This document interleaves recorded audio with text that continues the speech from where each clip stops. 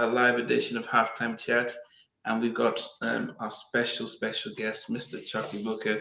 You know, it is always a pleasure and honor that he takes his time out of his massive schedule to actually chat with us. And Chuckii, you're welcome. How you doing? I'm doing just fine. I'm doing great, Nnamdi. Everything is good. Steve, what's up, buddy? Good evening, sir.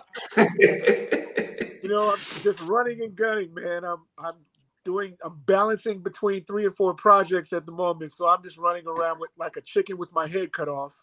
You got a fresh haircut. Yeah. Yeah, looking very fresh. Thank you. He's been drinking from the fountain of youth. You know, I saw your picture that it was featured in the unsung You by the keyboards and a hat, and I'm thinking, it looks exactly how you look now. No. How old were you in that picture? Actually, I have aged considerably. Yeah, how old were you in that picture? Oh man, which one? I'm trying to remember which picture it was. It was one that you were sort of in the living room of your house, white shirt and by a keyboard. Oh, it was using a song video. Oh man, that was like, I think that was like 1987. That was 1987. Yeah. Wow. Yeah, we got people joining in, but starting off that, how was the reception from your song? How did you feel watching it on TV and wow, stuff? you know, it was really weird, you know, watching that unsung episode for me. I don't know why. It was just really weird, man. I think it's because I've never had something that in depth from such a, I guess, from a TV perspective, you know, of my career and my life. So it was really weird to watch that. I'm so used to watching all my friends, you know, and their episodes, you know, and then it's like all of a sudden it's like me, and I'm like, whoa, you know, it's weird, you know. But it was cool. It's been a great reception. You know, people said, hey, you know, they've, you know, text me and said, hey man, it was really informative. You know, there was things that, you know, I didn't know, you know, things of that nature. So it was cool. Yeah, I mean, and I guess, you know, it's you know, the stuff that, you know, is it, you filmed it about a year ago? Yeah, it was a How year long ago. ago did you film it? Yeah. Okay, so yeah, it must have been quite a wait though. But did they tell you when it was going to come out? No, you know what? They didn't let me know until like maybe 2 weeks prior to the release. So I had no idea. You know, it was supposed to, I think it was supposed to come out earlier, but you know, they had some issues, you know, with, I guess, with production and timing and things of that nature. So it, you know, it took a little while longer, but that was definitely over a year ago, you know, that we made that. Yeah. Well, a good, I guess the good timing is that you've got your show at Yoshi's on the 10th of April. Yeah. Yeah. So, do you want to tell us about what's going on? University 2.0, Chuckii Booker, DOL. You know, me and my bestie, DOA, we're just trying to put this show together for all the fans, you know, of you know, funk music and, you know, just timeless music, man. We're gonna add a few things extra to this show that we didn't do in the last one, so it's gonna be kind of cool. I don't want to give it away, but it's gonna be a lot of fun, man. I guess I guess. Maybe. Yeah. No, you know what? Yeah. I'm not gonna give it away. No, you don't have to. And you guys, you can. Yeah, this is live Southern California, and Collins. You can ask questions in a bit. I guess one of the things is, because I was putting the clips together of some of your videos, I'm like, actually, Chuckii can sing. And I think you know, because you after your 2 albums, you did the music director stuff and the whole River Nation tour. I was like, yeah, he was a singer and he could perform. I could perform, but I don't really consider myself a singer. But what, you had the highs, your falsettos, you were doing everything. What do you mean? That's all smoke and mirrors, man. You know, I don't really consider myself a singer. You know, more or less, I would rather consider myself a musician first. And you know, and then everything else follows. A musician, producer, you know. Yeah, I mean, but yeah, no, definitely, because I, you know, you could see the musicianship in everything that you do, but I guess it is vocally you were distinctive, and that's one of the things that we did miss about that. But coming back to Yoshi's, I mean, is this stuff that you guys are going to be doing sporadically, or do you think you may do some more dates? We're definitely doing some more dates. This is just the start of possible, 7 to 8 cities that we're looking at. Not looking at. We're in talks right now, making shows happen in Dallas, Chicago, Atlanta, New York, Nashville, and what else? I think it was either Miami. No, not Miami. In North Carolina. Just to start. How do you feel about being the headliner instead of being the music director? I love it. It's a change of pace for me. I've always been one of the guys that have always been behind the scenes, in the background, which is cool. That's like so easy for me. But I think it's cool after so many years. It's like, okay, you know what? Let me jump back out front again, just to, just for a change of pace. It's like, I've been doing the musical direction thing forever, and I'm still doing it. So it's great to like change up and, get back to the creative juices again of doing a live show. So it's a lot of fun. Yeah.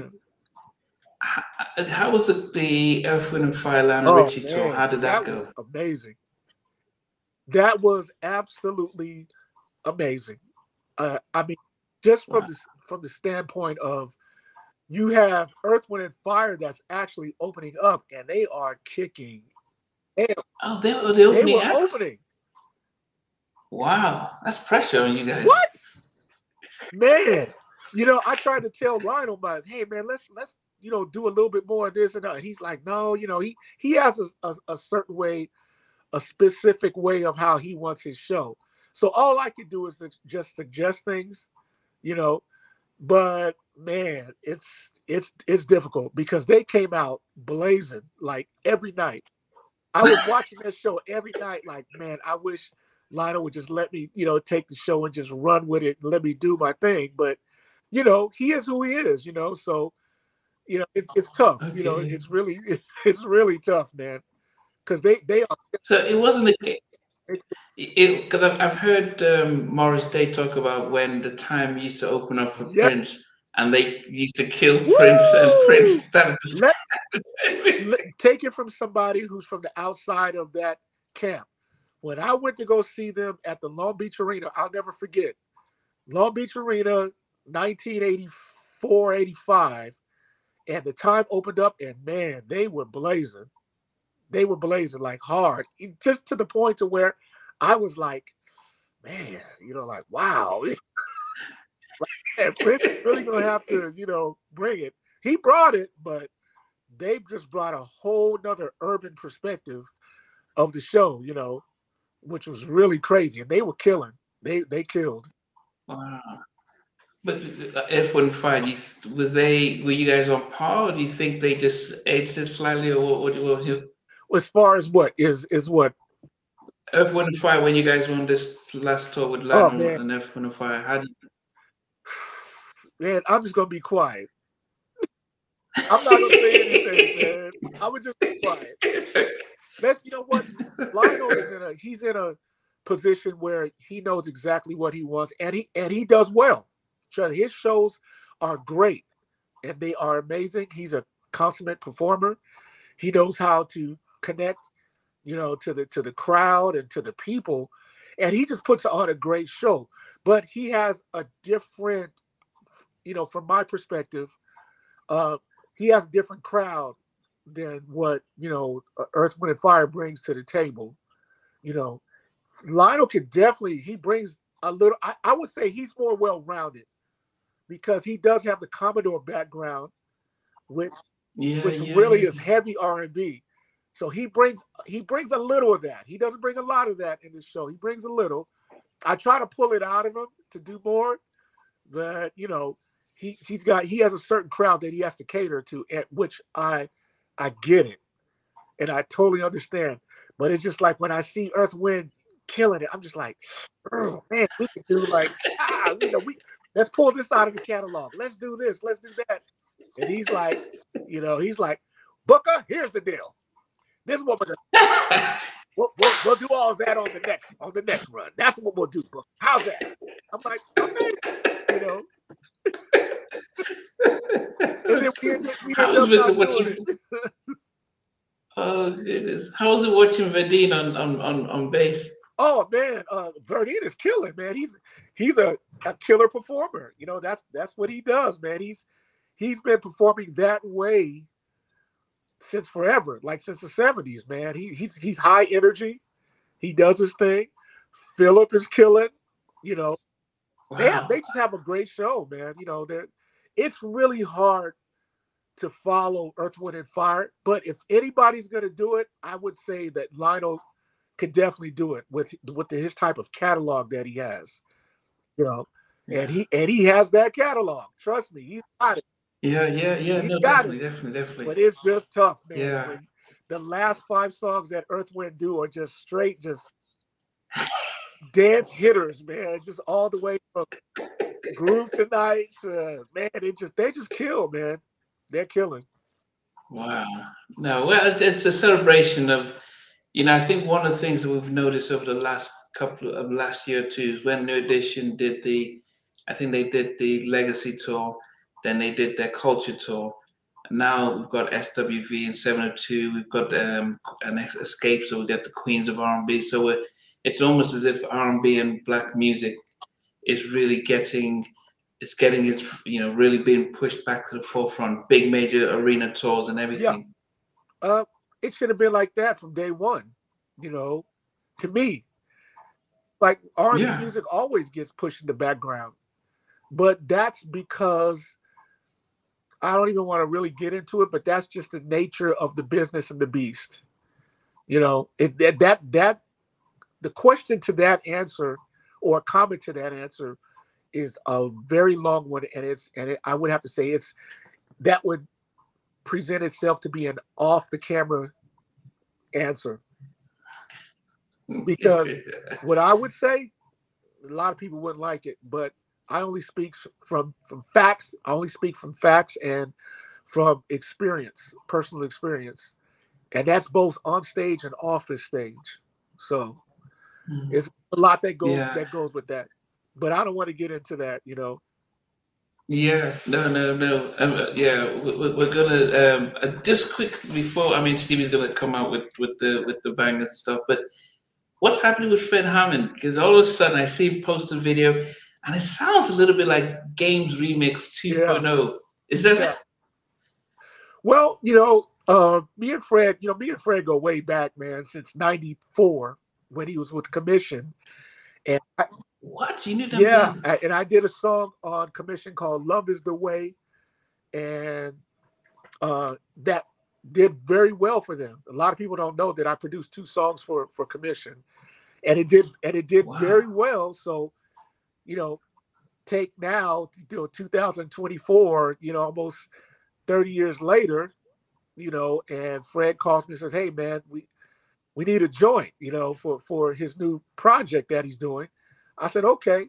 So I figured, you know what, let's switch it up a little bit. You know, I'm gonna give him like a Games-ish type, you know, banger, straight R&B, you know, with a little, you know, little groove to it. And he put his thing on it, him and Marcus and, you know, and Keith, they did their thing. And man, it's nice, man. It's really nice. It came out even better than what I thought it was going to come out. Wow. Are you featured on it? Are you singing? I'm not singing on it. I just did the track. Yeah. Okay. I did the entire track. Wow. Okay. So any idea when it comes out? So... Oh, as of right now, I know they're I just talked to Fred early this morning, so I know they're mixing it right now.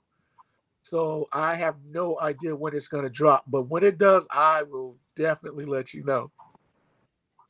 Okay. Now you're saying they're mixing it. I remember when we talked about spread my wings and we talked about the mixes. So is it you've left the mixing for them and well, it just depends on who the mixer is. So I know who's actually mixing this one, Ray, and he's dope. So I don't have a problem with Ray. Ray is dope. He's great. He's good. So I don't have a problem with that. Okay. Okay. Stevie, any favorites that you I'm ever just heard from wondering, Chuckii? when you first heard Mark Morrison, Return of the Mac, how did you feel? At first, when I first heard it, I'm just like, wow, okay. I said,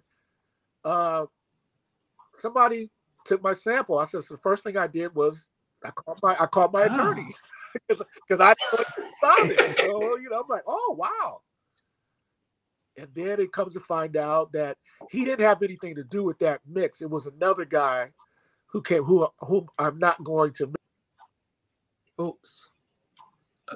Basically, I'm sorry. You guys there? Yeah, we're back. Yeah. Hello. Yeah, we can see you. Yeah. Uh-oh. Yeah, we can see you. Can you hear us? Hello. Can you hear? Yeah, we can see you, Chuckii. He's just reconnecting, isn't he? You guys there? Okay. Yeah, we can see you. Yeah. Yeah, can you see us? Okay. It looks as if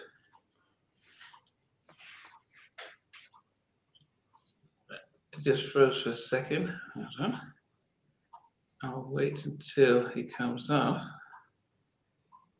Looks as if he's frozen for a second. Does he need to press V on his camera? No, I'm not sure. I brought him back in, but it looks as if he's frozen. Okay. Oh, that's a shame. I've got the wrong background. Just as he's getting into it as well. Yeah. No, he will. But he'll be back soon. You're losing us now. Yeah. Goodness. Yeah. Okay. He'll come back soon. There he is. Yeah. I'll switch you back in. So he may. Yeah. Okay. Can you hear us now? Yeah, I got you. I couldn't hear you at first. Just kind of. I don't know what happened there. Yeah, that's fine. No, so Stevie was asking about the Mark Morrison track. Right. So yeah, I mean, calling an attorney or something. Yeah, I called my attorney and he says, okay. He says, I'm on it. So it just so happens that the guy who that's actually a remix because the actual record version is not. No, it was called Father and Joe, the C&J guys from I think it was Denmark who did the remix. Yeah. They obviously being DJs would have heard Games. Oh yeah, and probably thought let's use that. So I was just interested because with Chuckii Booker from your '92 album, it was like you kind of went missing. It was like I wonder what Chuckii thinks of this. Yeah. Well, no, I thought it was great. As long as I get a piece of it, Hey, I'm not mad. You want a sample? I'm all for it. That's great. Just give me what my just due, as I say. So it's all right. I mean, pre your first album in the '80s, from say the mid '80s to the late '80s, you seem to do quite a bit of stuff, whether it be playing on something or writing something or producing something. I'm trying to convince Nnamdi, because we do a New Jack Swing podcast, not just to go for the bigger, well-known artists, but we needed to get the histories of a lot of the forgotten artists or the unsung artists. Can we start with these? Tease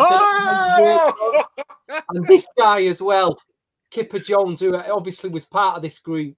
That is my guy. Can you tell us about this in M2 May, because obviously M2 May was a big part of this album. Yes. Yeah, that. Yeah, that particular record, which is really crazy, that album, I actually was gone by then. Wow. I left the group by that time, that record, because I went to go ahead and pursue my own career as far as, doing production and writing. And, and I love all the guys, like I said, Kipper's my guy. And he understood, because there was a lot of turmoil at the time with the group. A couple of the members, fell out and they left. And, it was really just a crazy situation at that time. So I decided to leave. However, when they started that record, they got into it. Kipper, they were actually recording it in New Jersey, in East Orange, New Jersey, with Mtume. And Kipper called me and said, "Hey man, look, we're doing this record. Mtume has his keyboard players and a lot of his guys, but it just, and they're great." He says, "But they don't have that funk, that swing, man. And man, we need you to come out." And Kipper, I would never turn that down, man. If Kipper say, "Hey, you want me to come out?" I'll be there. As long as the other cats are cool with it, I'm there. And so, sure enough, I came out. We had a great time. I worked with Mtume, who was great. He did his thing, and it was a lot of fun. And yeah, the rest is history. There was a label as well. I noticed, an independent label at the time. Is it KMA? And there's an Copper. I was also. Because that, again, to me, listening to that, it's very pre-New Jack. Yes. A lot of funky absolutely New Jack as well. But who was she? Just gone, disappeared. Yeah. Well, KMA Records, that was Copper. They had quite a few artists on that label. KMA Records was actually it was a production company out of San Fernando Valley, California at the time. They were called Jam Power Records. Okay. And I was like one of the chief producers for that company.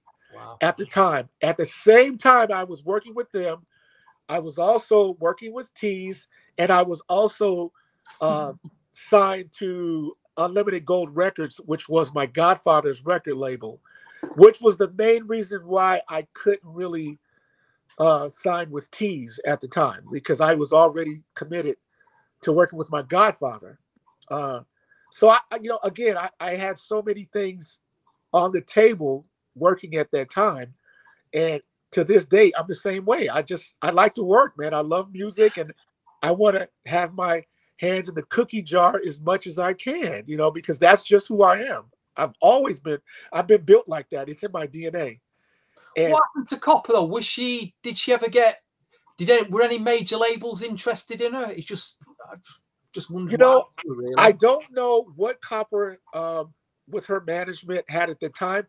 She was very huge in LA, especially with the radio station Power 106. She had a song called Second to None, which I produced, and it went #1, on the radio stations there at the time. It was a big song. It was a dance record. It did very well. She had a lot of great songs, but again, I don't know the business aspect of it with the record company and the management, whether or not if she had any interest. But looking at how they played her records in LA at the time on the big radio stations, I would have to guess that she did have to have some type of interest, but I'm just not sure, if it, followed through. There was another group as well, again, very obscure. They made 2 albums called Chill. Who were them guys? Yes. Wow, man, you going back.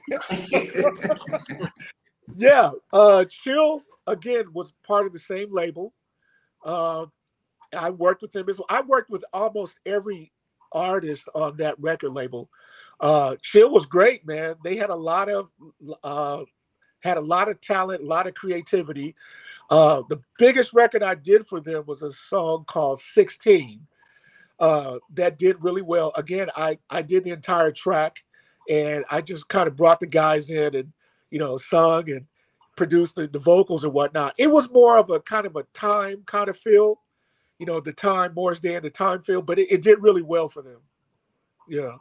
I mean, I'm looking at the way your sound developed, and it did. I'm just thinking, did you have an eye on what Teddy was doing over on the East Coast? Because it did, you sounded develop into a bit of a swing, Yeah. Yeah.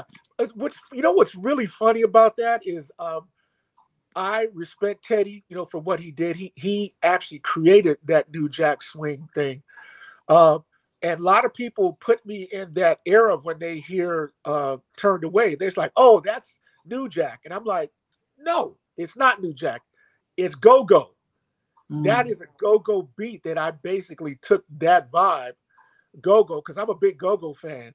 So, with the with the go-go bells and the congas and the feel of it was more or less, it was go-go and not New Jack, but since I came out during that era, that time of New Jack Swing. They just said, "Oh, it's New Jack," but no, it's not. Who was this guy?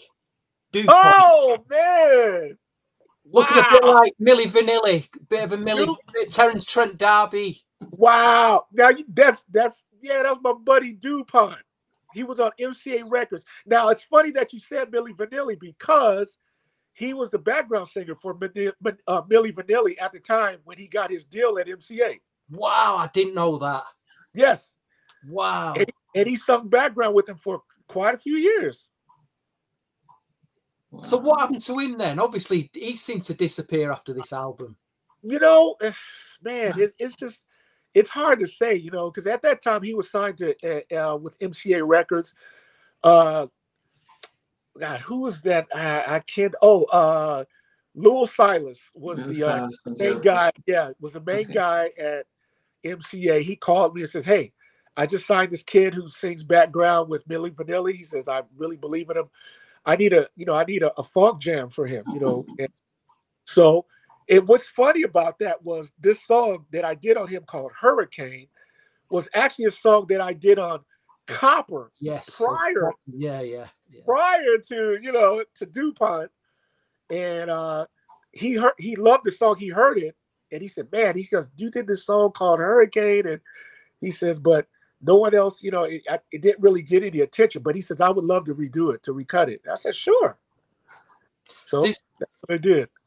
There's a guy on a lot of the stuff you kind of produced or wrote. There's another guy who always springs up, and I know you know him. And again, we don't know whether he's reluctant to come on. We really want to get him on the show. Is a guy called D. Levance. I don't know if I Levance. Yeah, dude. This unsung legend. Nobody. He doesn't seem to any interviews. He's produced so much stuff. Had his own sound like you did. Yes. We need his story. We need that guy's story. Guess what? I just had a surprise unsung party for me in LA.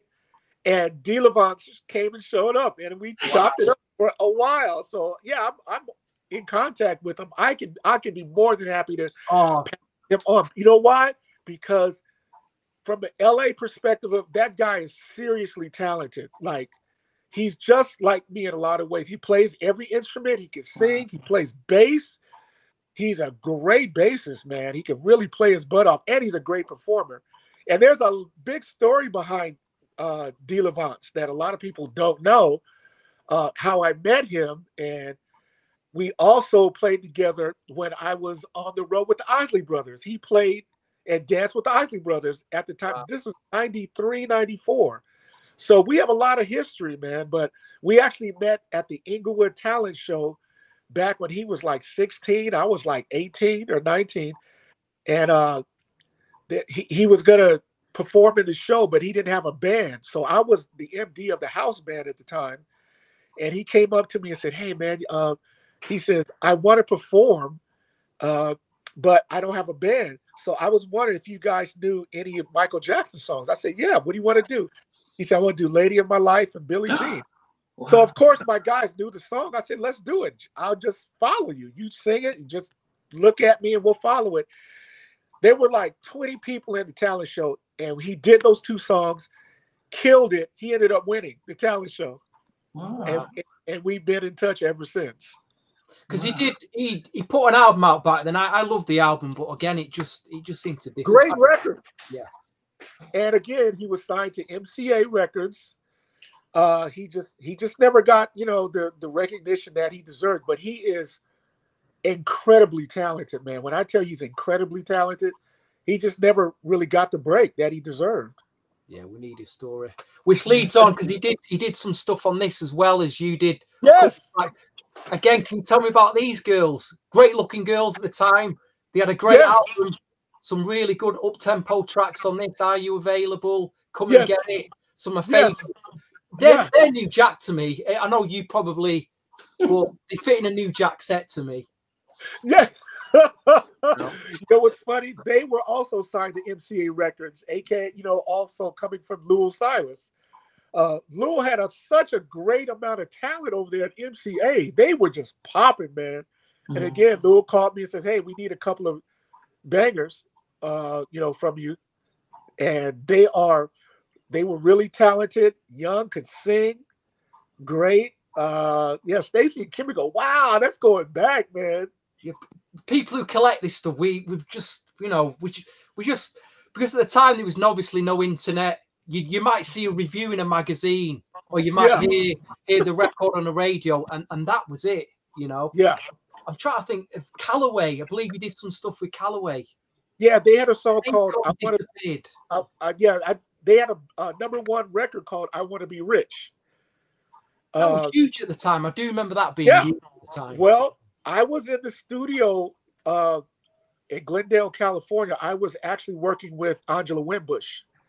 Wow. And they were in Studio A. I was in Studio B working with Angela. I did a song on her called "Treat You Right." And I just happened to walk by and I saw Reggie and Sino in the studio, and they go, "Hey, you're just the guy we were looking for. We need some synth parts on this song, man." I'm like, "Oh, okay." So I walked to the studio and I said, "Play it back once," played it back, go ahead, run the tape. Did it one take, and then I had to leave and went back to my session. So, I mean, while you were doing all these bits, was you actually signed to Atlantic by then? Was you getting calls, come produce this, play on this? What was going on? Yeah, I was signed with Atlantic. Yes, at the time, I was signed with Atlantic. Wow. Who else? Again, you worked on Kool and the Gang. Oh yeah! Wow, man, dude, man, you're pulling up some archives. Raindrops. Big, again, forgotten track. This story about "Spread My Wings," about you, the version you did didn't get used. It was, Right, all right, hold on, right? Because I've got the CD single here. Yeah. It says on this CD single, original. It says the original mix edit on this CD single. Would that be your mix? No. It's the original version, but it was not mixed by me. Right. Yeah. Ah, right. So, these CD singles, they never came out properly, did they? Were just sent to radio. I figured just radio mix on there. I mean, this was a bit later on, going into the 90s, but Vesta, I love this woman. I love Vesta. You just posted a video about her, didn't you? I did. That's really funny that I just posted her because, today is my Happy Vesta Day, so I Was it her choice to do Outstanding, or was it something you suggested? The cover of Gap Band? Actually, that was her idea. We were in the studio.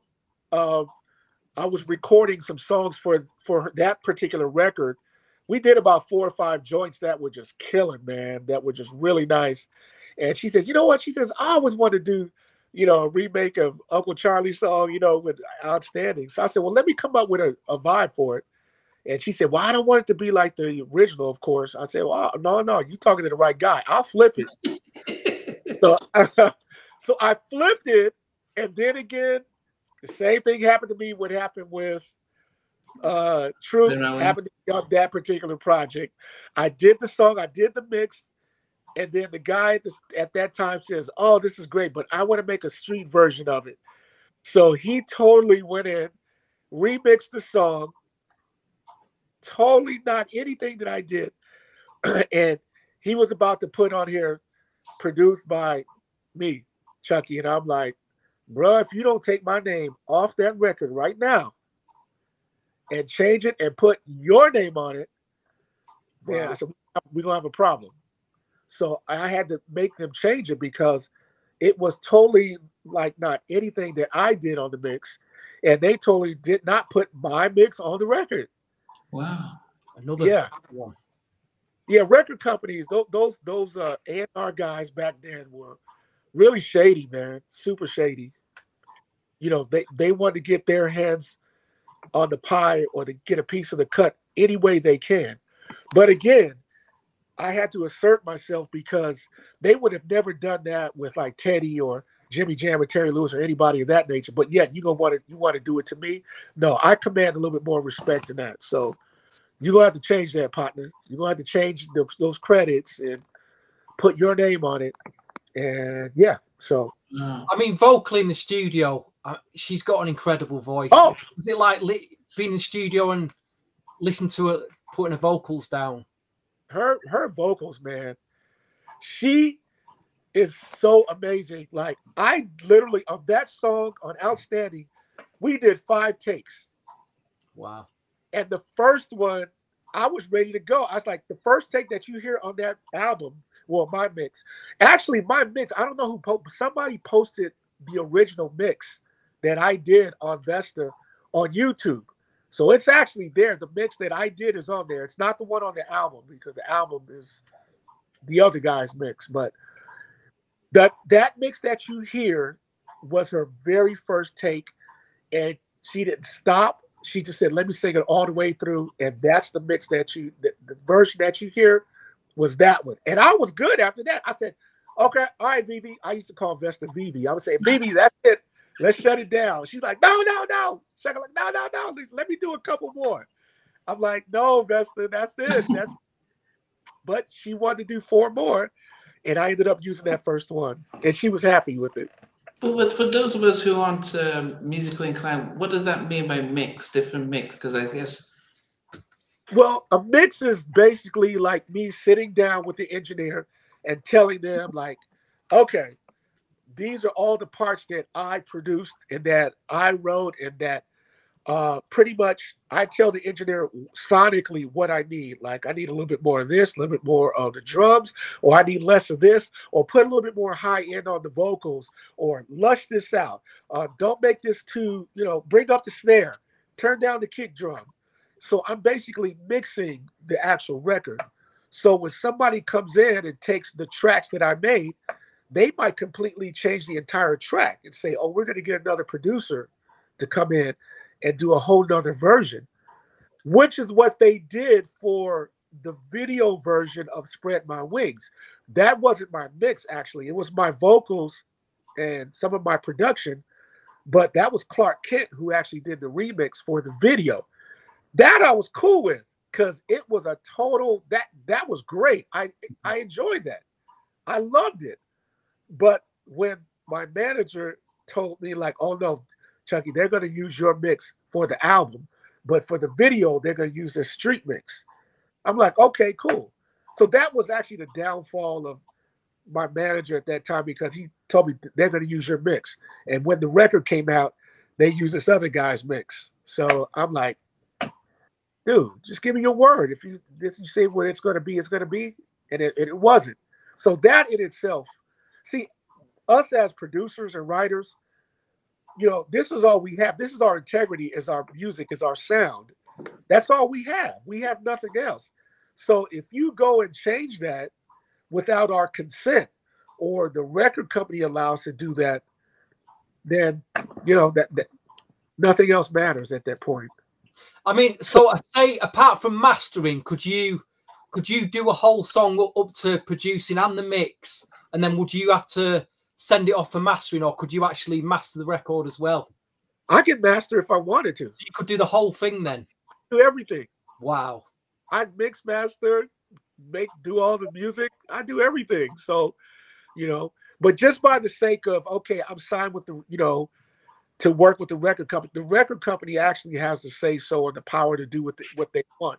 At that time, yes, of course I could master, but when you do an entire record or an album, you want to keep it consistent. So of course, you would have to bring a mastering technician to come in to master the entire record, so it's consistent throughout from the first song to the last. I understand that and I get that, so I had no issues with that at all. I think for quite a while now, I think we're going through an epidemic of badly mastered records. Yeah, You know, I agree. Trap. I don't know whether that distortion on the bass in a lot of the trap sounds is supposed to be like that, but I'm not having it personally. I'm not. It just sounds. It sounds unmastered to me. You know. Yeah. It's. I think it's just in the eye of the ear of the, as I say, the ear of the beholder. Mm-hmm. You know, it's basically whatever the record company wants. You know, and what they feel and what they need, what they feel is to what can make a hit record. You know, because at the bottom line, at the end of the day, it's all about making money to them. They really don't care who you are as a producer, writer, artist. If it's something where they feel they can make money and push their agenda and their narrative, that's all that matters. I mean, there's a lady, she's still going strong today. You did a lot of work with Layla Hathaway. Can you remember those sessions? And Absolutely. And if you don't know this by now, Layla is like by far my favorite vocalist, male or female. Wow. Because just the inflections that she has, you know, she has inflections of her dad, you know, but yet she still carries a lot of her own inflections. I'm a big fan of hers and always have been since day one. And I don't know if I told this to Nnamdi or not, but the first time my manager sent me a cassette tape, I was in the studio. I was working in the studio, and he says, "I want you to listen to this." He didn't even tell me who it was. He just said, "Listen to this," and it had her name on the top. I remember it said Layla from Chicago. It didn't even have her last name. I just said Layla from Chicago. He says this, and he knew who it was, but he didn't want to tell me. He just said, "I want you to listen to this, and then you tell me." And I'll never forget this. I put the cassette in, I pressed play, and I heard her vocals. It was like this jazz song, and I cried. I literally cried like, oh my God. I said, she sounds like a female Donny Hathaway, but she has this whole nother air about her. The texture of her voice, the tone of her voice, the way she sung it really made you feel like what she's singing about, she really meant what she was singing more than anything. And I cried.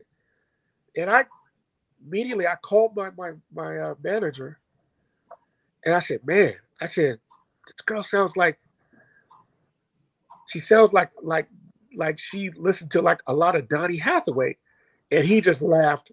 He goes, "Okay, well," he said, "that is the daughter of Donny Hathaway." Wow. I just like, wow. I was already a big fan of Donny. You know, I grew up with his music. My mother played his first album, Everything Is Everything, in the house as a kid. I was like 9 years old, 10 years old at the time. And she would play that record every day. And my mother would just sit and she would just listen to it. And I could just tell, my mother's a musician, so she would listen to that. And I was too young to really understand it, but I just knew that she was into it. So if she was into it, that means, okay, this dude must be something really serious, because my mom is just, I've never heard my mother listen to any other gospel record or any record there before or after like she did Donny. So to me as a kid, I'm like, okay, he's the real deal, whatever it is, because it's making my mom sit down and listen. Yeah, okay. I mean, she's in the UK. She's loved by like the soul community. She's loved, you know. Go, sorry, carry on. Yeah, we've got John from Troop. John is watching live. John, that's my boy. John came down to the unsung party. Yeah. I love John. That's my boy. There was another guy who picks up a lot of radio play in the early 90s at the time. I had a big voice. You could relate it to Barry White. Signed RCA. Yes, sir. Rice. What was Gene Rice's story, and how did you end up working with him? Gene, man, Gene has a a huge voice, man. Jeez. When I first heard Gene, I said, man, he's got a mixture of like a Teddy Pendergrass, mixed with a little bit of BW, a higher registered BW. He just had this real big voice, man. And he came by the studio. His manager said, hey, man, we want you to work with him, and, we want you to write something original for him. He was doing a lot of covers at the time. So we did this song called Come a Little Closer, and it came out great, man. Gene was such a nice guy.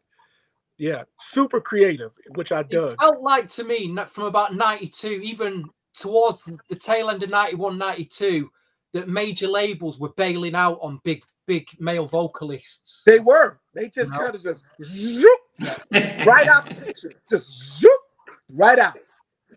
And he kept, they signed him. He kept going for a few years for a couple of albums, but great voice. Great voice. Incredible voice. Going back to your first album, okay, signed to Atlantic Records. Bobby Brown was obviously a huge. By '89, Bobby Brown was the talk of the industry. Yeah. Was there pressure on you, signed as an R&B artist, to not just? Were they looking for a Bobby Brown Atlantic? I don't know, because you obviously you could make that sound. Did you feel any of that?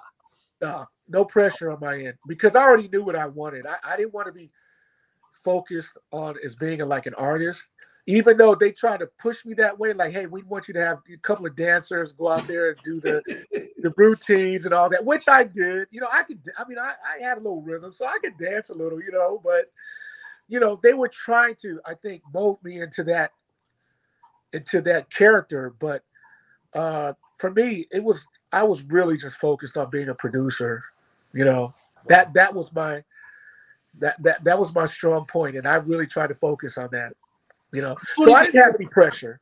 It's funny because what you're saying about you making albums and you see yourself more as a producer, maybe a songwriter. There's a similar guy. Do you know a guy? Have you heard a guy called Gardner Cole? He was a songwriter. Oh yeah. Because I interviewed him once. Yeah. I wanted his story, and he said the same thing. He said he felt Warner Brothers pushed him into he didn't really want to make the art. He didn't really want to be a solo artist. He just wanted to be a songwriter and do some playing. But another guy who's completely unsung. But so unsung. I mean, for the fans, we love these two. We love these two albums. That's crazy. That's so crazy to me. Look, we cherish these. That's what I really dig about you guys. The way you guys really focus and honor and really look after R&B musicians in that era, in that timeline. You guys are just so appreciative, man, and it makes us, it just makes us feel, honored, man, and just I really, really respect you guys for that, because they don't do an ounce of that here. Wow. At all. They don't do not even a half ounce of that. If an older or seasoned artist comes out with something and they put it on Instagram, the first thing people do is they go and say, man, look at this old dude looking like so-and-so, blah, blah, blah. And it's just all, they talk bad about him. They just talk bad all the way down to say, oh, he needs to give it up. He needs to retire. Or it's just bad. That's why I really don't focus too much on social media too much, because it's just all negativity, especially in the R&B and the Black African Americans, whatever you call it, indigenous people. The majority of those people are just completely negative. Just negative. It's a shame. So yeah, I mean, I think one of the things it is a shame. And I know that you were so big and you've said in the phone interview about you wanted to focus on the music and write and produce. But then what people were saying is like, man, but the songs themselves were hits. They were amazing, turn around, and it's upbeat and joyful. So hence there's that sense of, man, we wish we could see Chuckii perform his stuff. But and I guess, you know, I know you had your experiences with the labels and stuff, but I think that there's a lot of us who missed that side of the Chuckii, the performer, the guy who was, you know, did a little guitar solo on an R&B track, which wasn't, you know, apart from Prince, we weren't getting that much of that stuff. And you were doing your dance moves and stuff as well. Yeah, you know, I do miss it, you know, but again, at that particular time when Prince was doing the solos and things of that nature, when I came out, I made it a point, like, I didn't want to play guitar. I didn't want to do guitar solos and that, because then the first thing people would say was like, oh, this dude, he's just trying to be Prince, you know, he's trying to, you know, play the guitar. So I made it a point to say, you know what, I'm going to back off of that, you know. I don't want people to try to make those comparisons, or, you know, because there is no comparison. When you think of Prince, is in a whole nother stratosphere. So I'm not even going to try to compete with that. It's like, you know, that dude is just, you know what I'm saying? You had your own sound, your own vocal sound, your own productions. I never even considered that when I was listening. Did you even, Nnamdi? No. I always thought it was, this is Chuckii. This is your sound. America's U.S. is just a whole other can of worms, guys. It doesn't matter. I mean, when I first heard Spinning from the second album, I thought you'd use the ping pong ball on the snare beat, you know. Yeah. Listen to it again. Yeah, it just sounded like a ping pong ball. I'd never heard that before, but I could tell by the way you did your snare beat, because Teddy had his own style. He had his own like reverse snare sound, didn't it? Yeah. But I was listening to the snare. You put other things on it as well, you know. Yeah, I just, like, again, I'm a creative person, so I like to do something different than what other people are doing, because that's how you stand out. Yes. You know, I was taught that from my godfather at a very early age. He says, you don't want to copy anybody. You want to be a trendsetter. He said, if somebody's going left, go right. If somebody's going right, go left, because you're going to stand out. It's going to keep you working if you stay original and stay creative. And guess what? 35, 40 years later, I'm still here. So he was right. He was right about a lot of things, actually. But in that sense, he was right, because I'm still working. I'm still here. There were some questions earlier on, Nnamdi, from some of the viewers. Some about, is it the Gents? Did you do Concept? Track called Concept. Yeah. Yeah. It came out as a 12-inch single. So yes. Who were them guys? Well, those are all my buddies. We had they were also a part of the production company called Jam Power. And back in, you know, I was telling you that way back, they were part of the same company that Copper was a part of. And that the couple of the guys in the group were like my best, you know, they were like my best friends. So they said, hey, we're going to put this group together. You know, we're not really singers, but, you know, they had the look, they had the image. And so I said, well, you know, let's try something. You know, you guys have the opportunity. Let's put something together.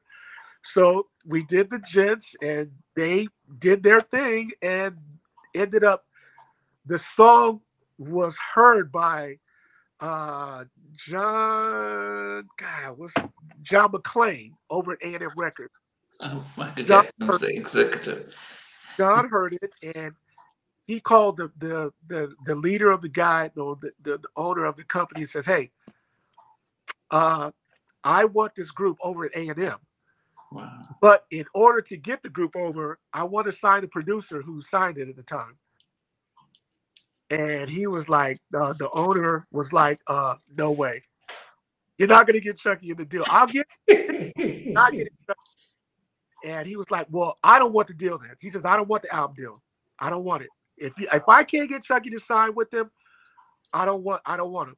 So finally they came up with a thing where they would do a singles deal, and they did the one single and blah, blah, blah, whatever. And then, yeah. So that's how the Gents happened. It was just me and the guys were just sitting around. We tried to find 5 guys that had this male kind of stripper, you know, look, you know, they were all like 5 real good looking guys, you know. So that's how we came up with the Gents. I mean, was there anything else? I mean, in terms of like untold stories, or from a collector's point of view, did you work on that never came out, or some major label artists that you did a session with and it just didn't happen? Or is there anything you can tell us there? Any secrets? Man. Well, I mean, I really can't say. There is a couple of things, but I'll have to get clearance first before I can talk about it. There is a couple of projects that I did with a couple of guys that was going to be really big, really huge, but in order for me to speak about it, I would have to clear it with them. Okay.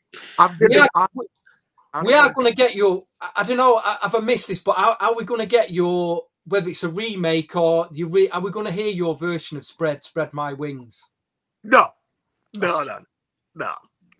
That's only for live purposes only.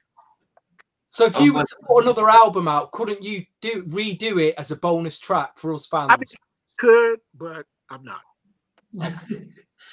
We've got a question from Colin. It says, can you actually Out of the Dark from the second album, was it influenced by Duran Duran, especially the breakdown song? Wow, that's interesting. Duran Duran. Wow. Yeah. And I love Duran Duran, by the way.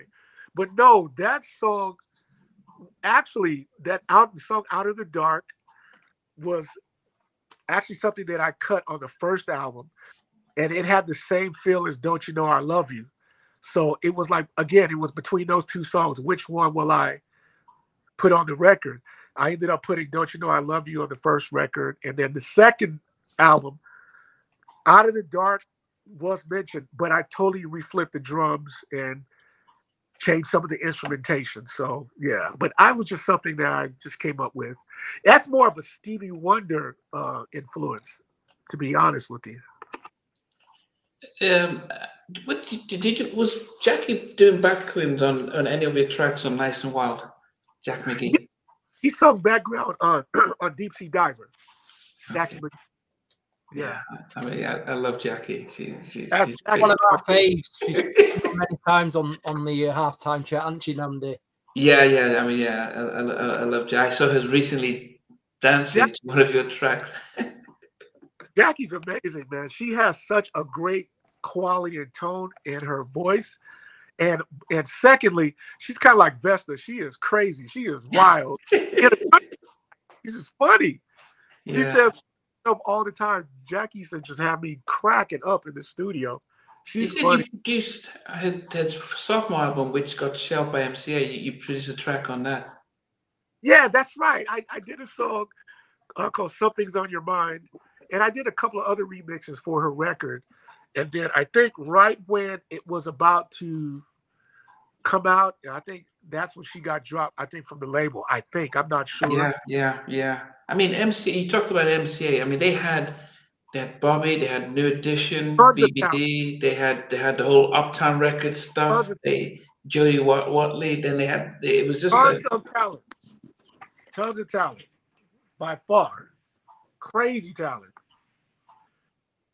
But what about the West Coast? To me, back then, the West Coast. We're going to the sound of New Jack Swing, but it had its own sound. It did have its own sound. The Zootons. What's that guy from the Zootons? West Coast sound. Now, what part of the era you mean? Like the middle 80s, late 80s, 90s? Your sound. There was Dealer Vance. There was True Sound. Z-Loop. Yeah. Z-Loop. Yeah. I guess it was more funky, you know. I guess it was more of a funky sound. Yeah, I think a lot of it had the Minneapolis flavor. A lot of, everything at that time had the Minneapolis flavor to it. But I think we really focused on more like the buzzy synth bass, more of the busier synth bass lines and kind of the digital, the synth horns more. I think that we definitely had a sound, but it was really derived all from that, Minneapolis flavor. It took its own course, and yeah. But was there an effort to sound different from New York? Because you had what Teddy was doing, and he had his. No, when Teddy came out, when Teddy hit, it was just like lights out for everything else at the time. Because New Jack just took its own, course, man. It just really blew up. It really did. But as a musician, how do you then try and create your own sound? Because like Prince, you know, you talk about Minneapolis, and that was based on Prince, and a lot of musicians leading that sound. The New York sound was very much sample based. You know, we had that whole James Brown and stuff. So, Of course, yeah. yeah. So, I mean, did you then think about just focusing on staying in that lane? And I think LA and Babyface had moved out to the West Coast, and they seemed to be indifferent from the New Jack as well. You know, I didn't really focus on any genre per se. I just only went with what I felt, you know, was in my head. Like, I just want to be different, you know. So whatever it took for me to be different from this producer or this writer or this musician, that's what I was going to do. I just wanted to be different. I just didn't want to fall into that category of just being your, you know, the average, you know, New Jack or just musician, period. You know. Yeah. Can you tell us about your? Stevie and I have one of our favorite producers that we're still trying to get on the show. What makes David Foster such a unique producer? Man, he is.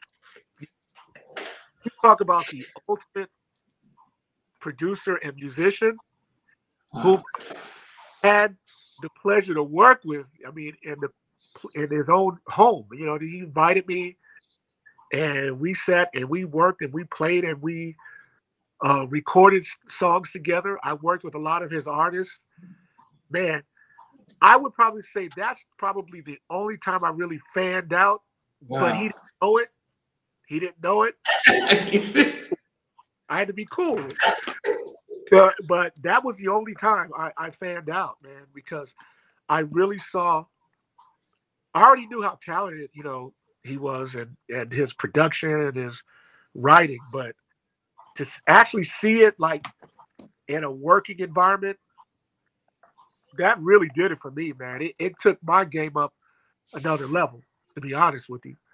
Wow. Because I mean, you know, a lot of us creative musicians, you know, you have to have a certain air about you. You have to have a certain bravado about what you do and who you are, you know, or else you just won't be heard. You won't be seen. I'm really not one of those guys that do that.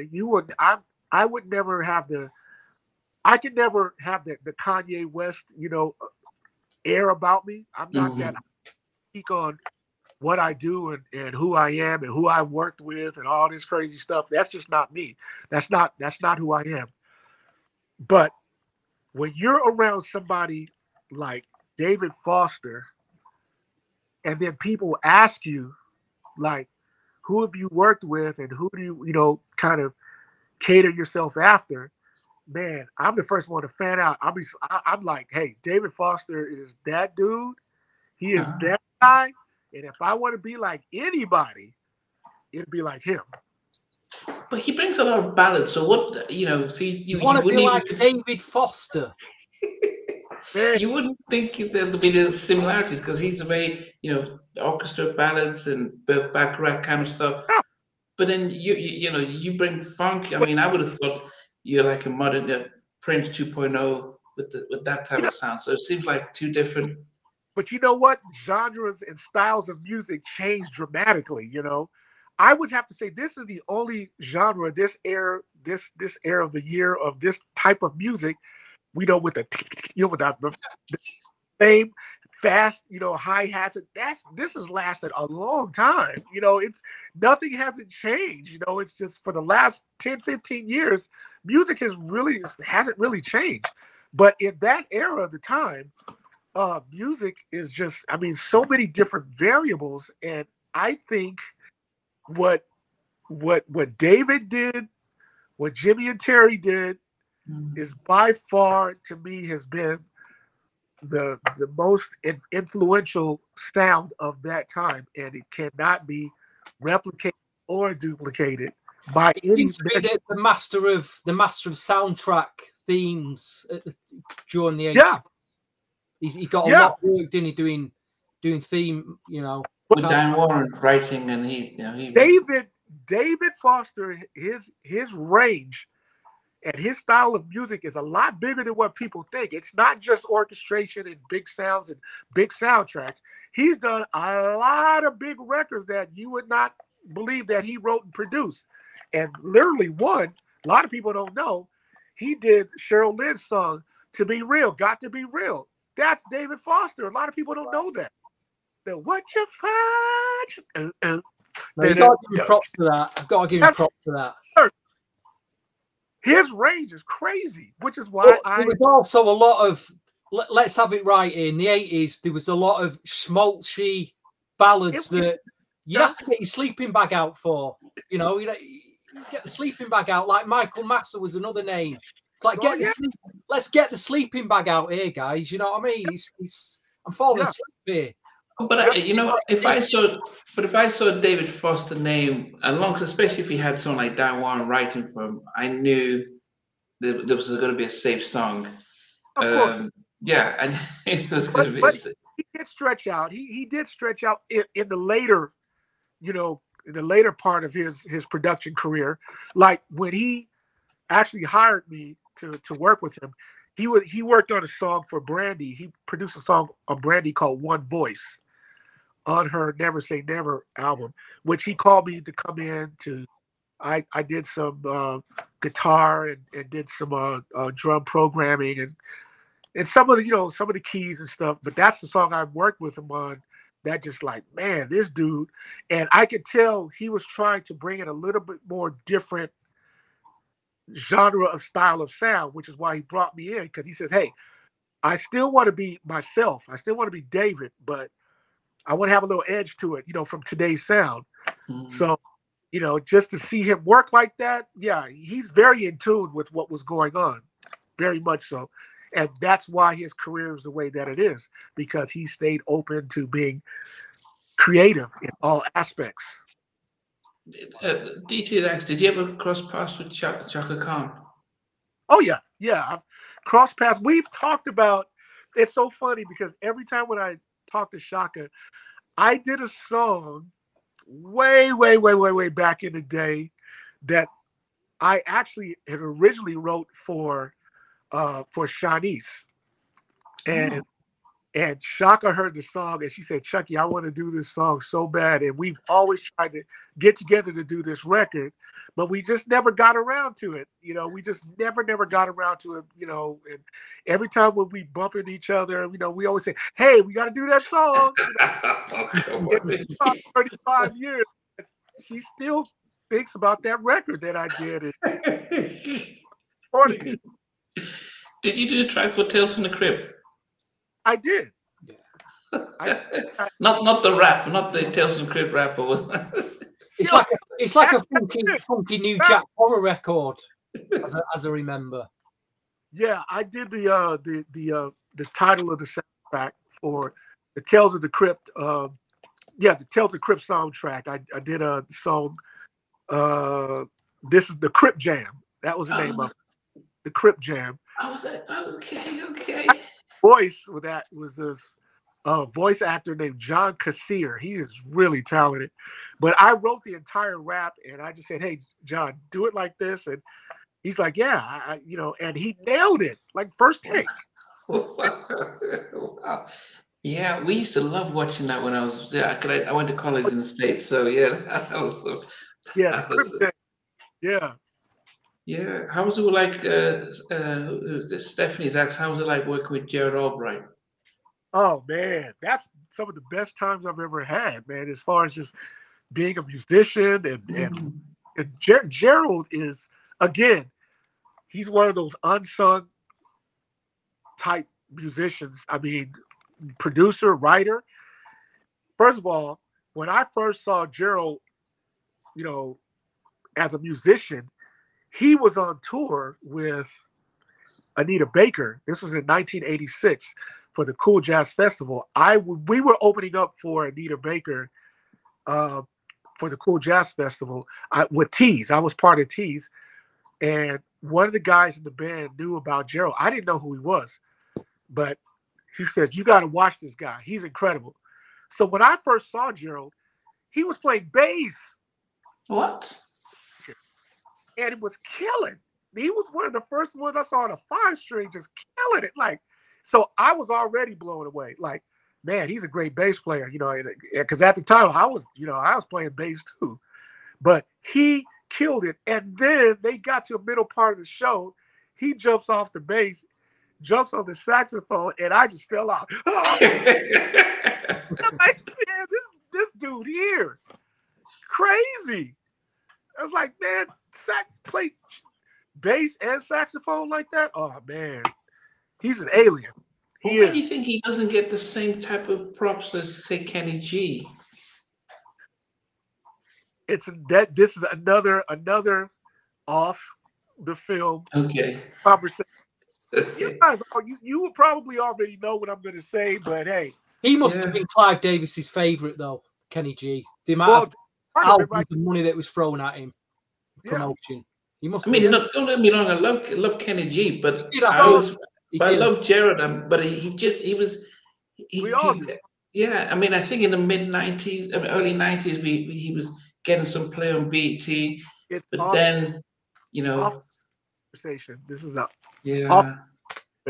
Listen, Chuckii, you got to talk. I mean, if you talked about games already, apologize, but was that song coming from a personal experience when you was? No, it was just from a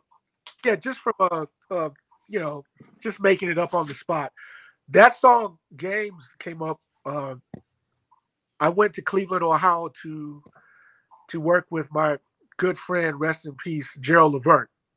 Me and Gerald were in the studio, and we were just coming up with ideas for my Nice and Wild record.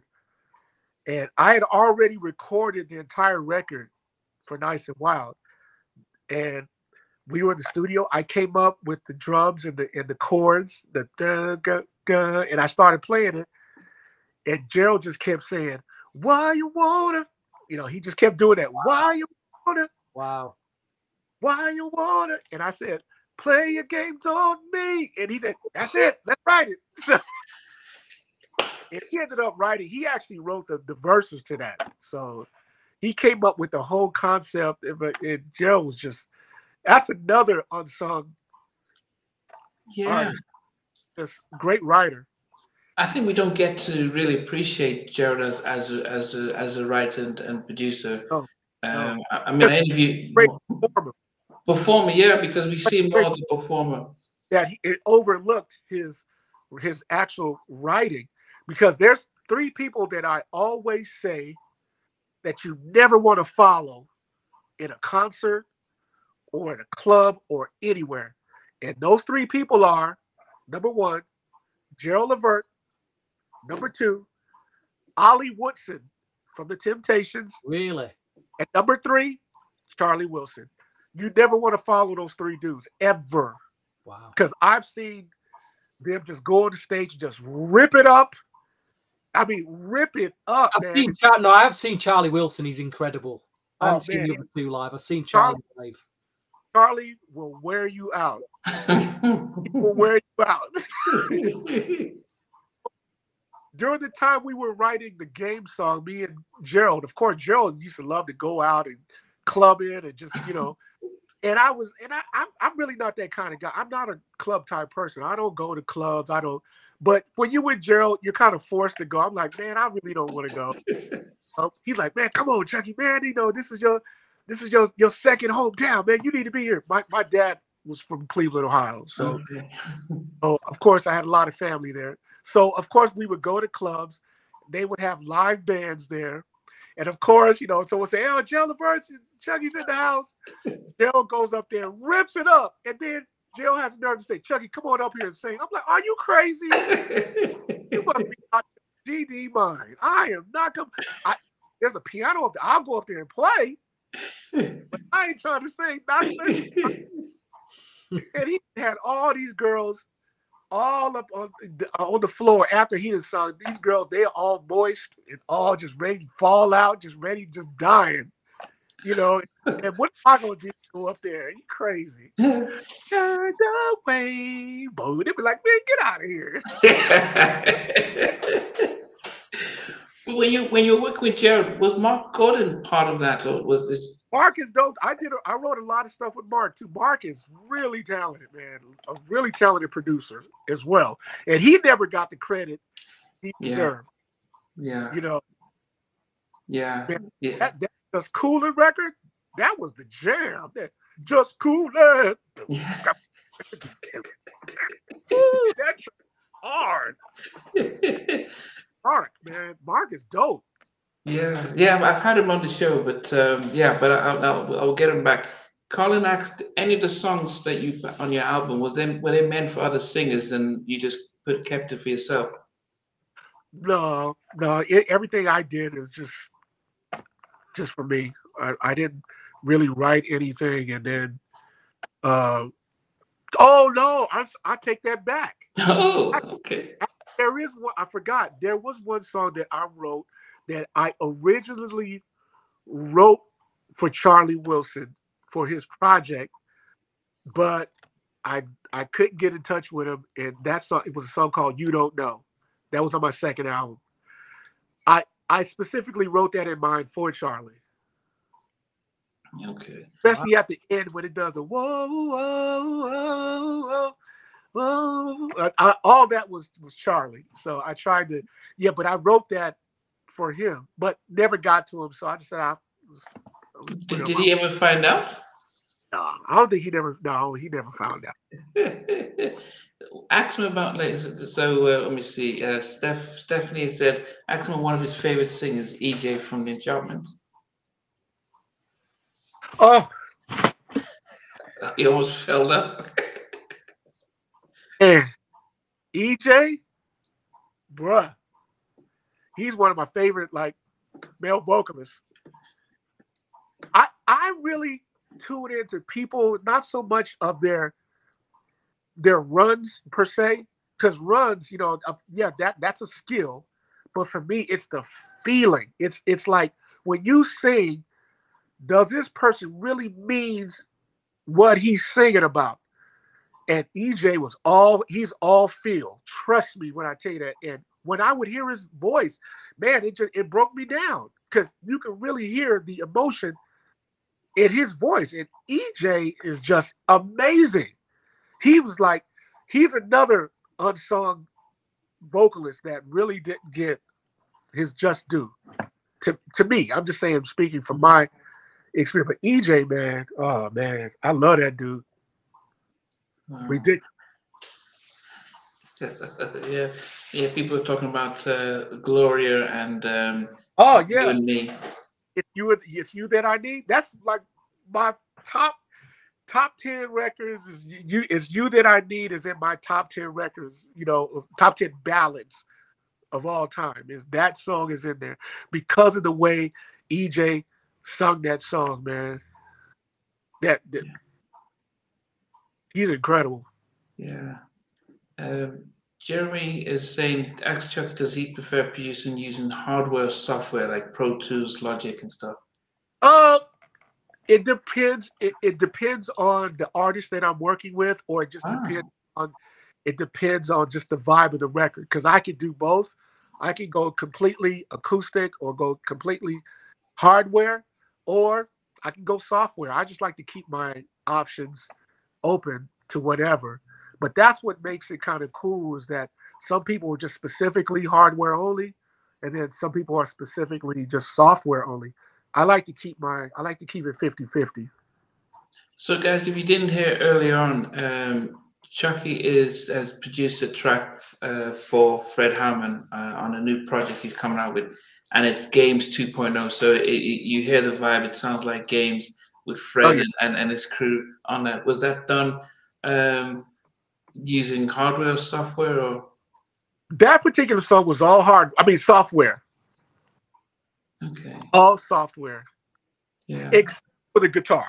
The guitar was actually me playing my I just wonder with music genres from the past that come back around and get recycled. I do feel though with the new Jack era, it still stays ignored for me. Do you think will ever come back round?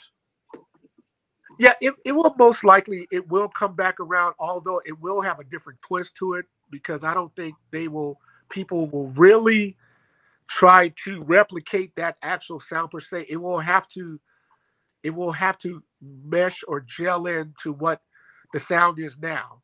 And then it's going to kind of move into that genre, but I don't think it's going to be duplicated 100% like that particular sound. And if somebody does that, then they'll probably have it'll be more of a nostalgic type of artist or song. Kind of like what's my girl? Okay. Be have, and I say no, no, no. Oh, Amy Winehouse? It's like an Amy, yeah, because that's really a throwback record for real. So if somebody does something like that, it would have to be from that nostalgic approach. Mm-hmm. But I don't think anybody's going to really take it and do it 100%. It'll have some new jack. What I don't understand is when we used to buy albums, there was tracks on there you could dance to. Then you'd get obviously your ballads and you get a mid-tempos. The younger generation of R&B artists that are doing their thing now, they don't want to seem to dance. They're all very, it's all very dark, very toxic, very... Everything's got all that energy.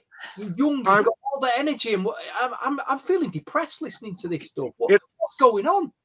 It's all by design. It's all by design. It's all by design. And again, this is a conversation we have to have off camera. It's a lot bigger than what you guys think. It's a lot bigger than what you think. Way bigger.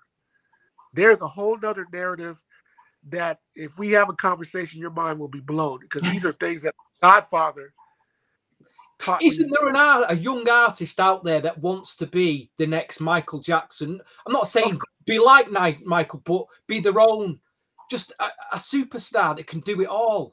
We just don't. Well, they're out there. Anything like that coming up? No. Well, let me just tell you like this. There are already artists that do have that drive, that determination. But it's the record companies, they have a certain narrative and agenda that they want to portray and they want to release. And they're not going to allow that, because don't they want to make millions of dollars though? You're talking about a superstar that could generate millions of dollars for the music industry. Don't they want that anymore? That's changed. It doesn't matter now. Wow. Yeah. Doesn't matter. Chuckii, when's your third? Okay, so Astrid said, when's your third album coming out? Probably not until I had a record that was ready to go, but the last minute I changed the entire format of my record. What? And yeah, I changed the entire format. Yeah, and now I'm recutting a whole nother record. But I'm gonna keep this one though. I'm gonna keep it, but I just got another vibe. I got a whole nother, and I said, you know what? This is what I need to focus on, and not focus on the old stuff, because I did a record with just all these different genres of old school, 60s, 70s, 80s. Okay. Instead of doing that, I would rather just do something completely different and new. So that's what I'm focused on now, to do that. I'd rather do that than the last project that I did. So I probably won't have anything, probably not until the end of the year.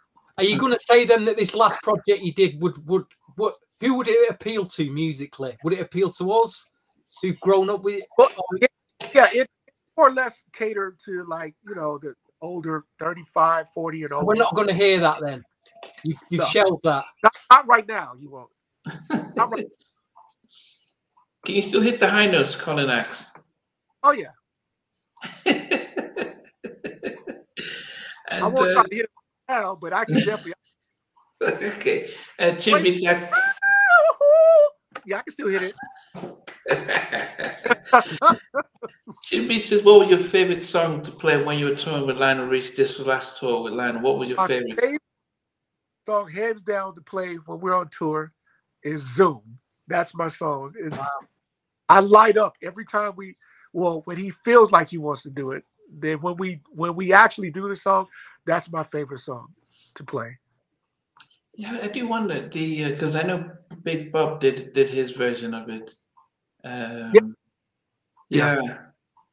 But does Lionel? Somebody asked, does Lionel get on the keys when he's doing a tour? Does he do the commoners, easy light? Does he play? Yes, he gets on the piano and he plays. Have you seen the Netflix documentary, The Greatest Night in Pop? I have. Because I seen a side to Lionel that I didn't even know in that. I was just blown away. I didn't know we could all them stars in one room, and he could just handle it. I was just completely mesmerized by that. Yeah, that dude. I always tell Lionel that at the end of the day, or if you decide to move on with your career, I said, dude, you could be a diplomat, or you could be a governor, a president. Wow, He is that captivating to me. I'm just saying, and I've met a lot of people in my life, in my career, in front of the scenes and behind the scenes. I've worked with everybody. I've met all the stars that you can imagine from when I used to live with my godfather, all the people that used to come by the studio. I mean, come by his house, as a kid.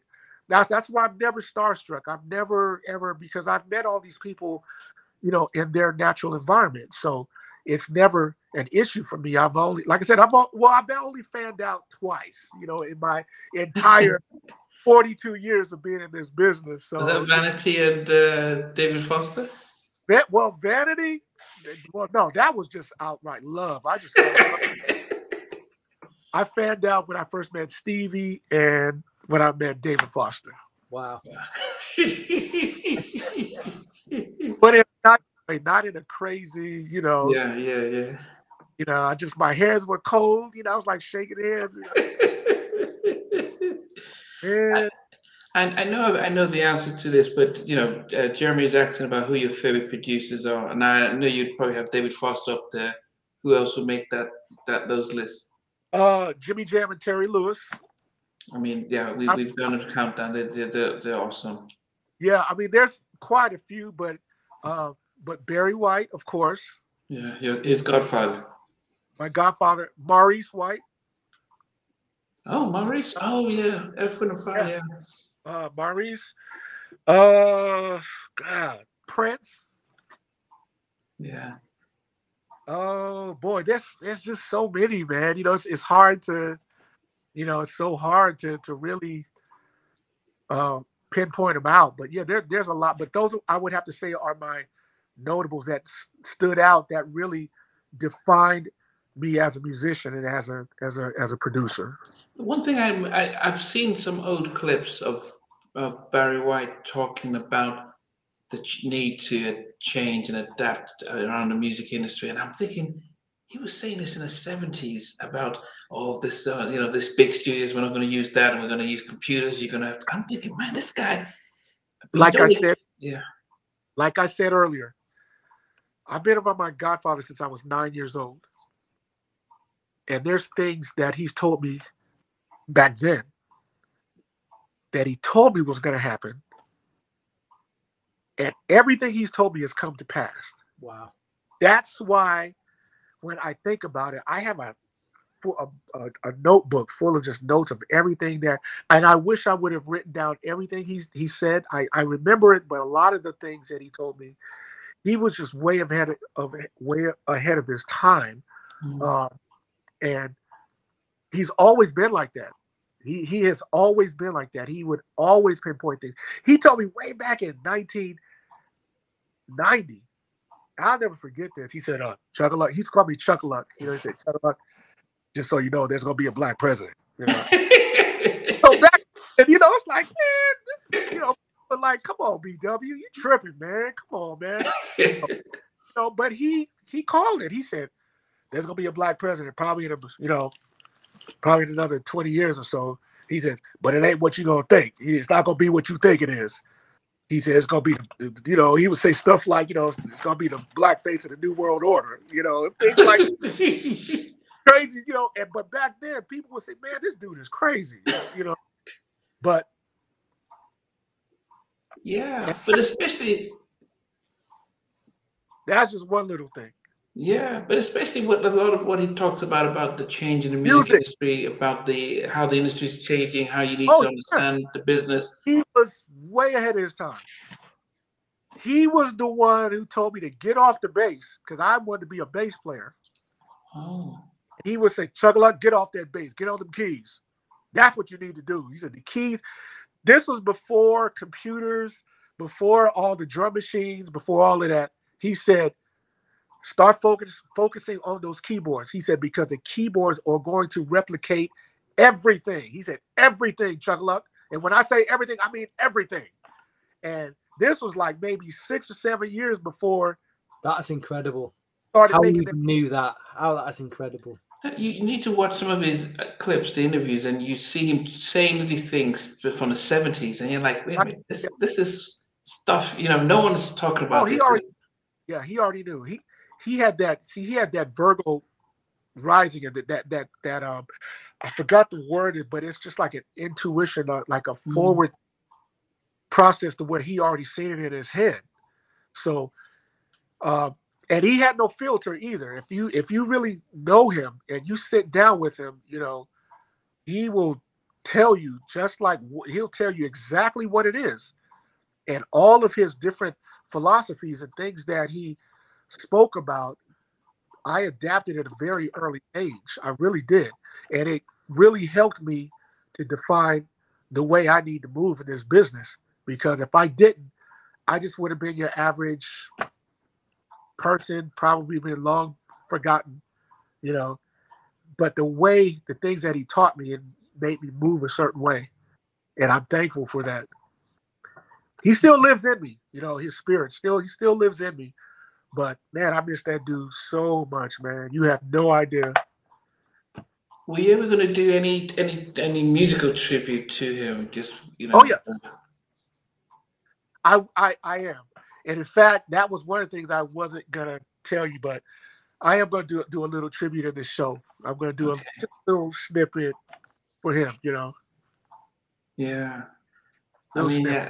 I think that there's so much that we, unfortunately, during the times when he was, you know, we didn't have the outlets where, like the podcast, where we can get to ask these questions, and we didn't get to really understand and celebrate him because, you know, for me, he always looked like he was an older guy because he was big, and of course, yeah. And yeah, so I used to think like, oh yeah, he's kind of Lou Rawls kind of generation.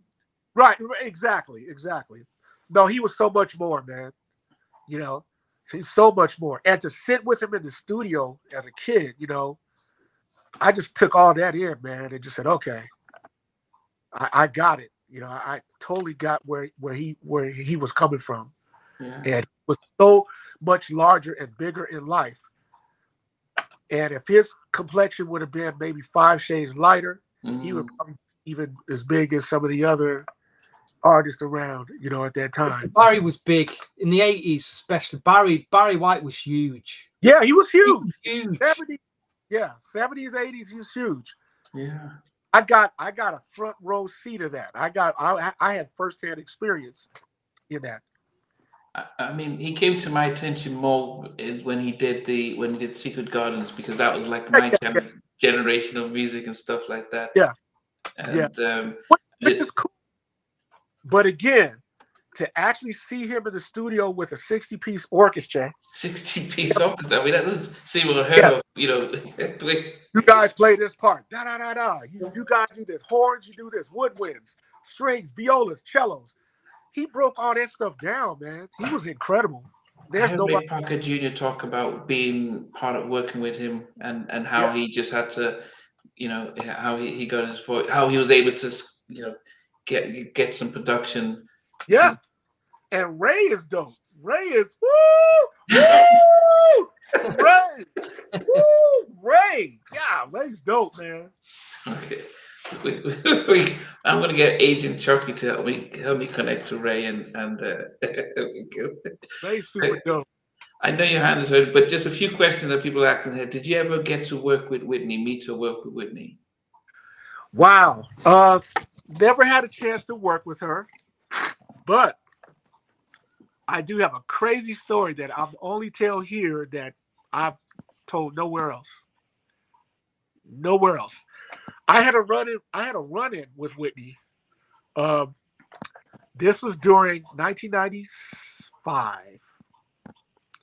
At the time, she was married to Bobby. I was on tour with New Edition. Okay. Home Again tour. I was the musical director for the Home Again tour. And we took a break in the middle of the tour. They ended up doing Saturday Night Live. And they did 2 songs. They did Hit Me Off and they did Still in Love, which the 2 songs. So, of course, we had to cut the show. We had to cut the song down a little bit, make it show format. So Whitney ends up, she's traveling with us on the tours for this little run. So we're at Saturday Night Live. And I actually met Nnamdi like way before that when she first started. She was opening up for Jeffrey Osborne, and my friend Rex Salas was playing. He was playing with Jeffrey Osborne.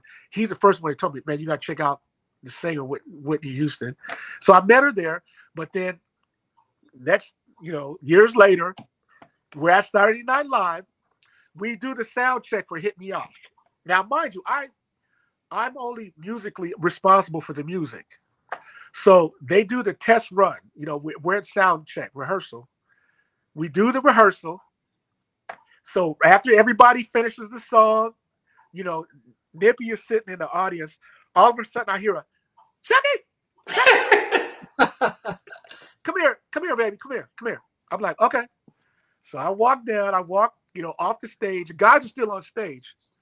She pulls me to the side and she says, "Look, why aren't you focusing more on Bobby? Bobby is the star here.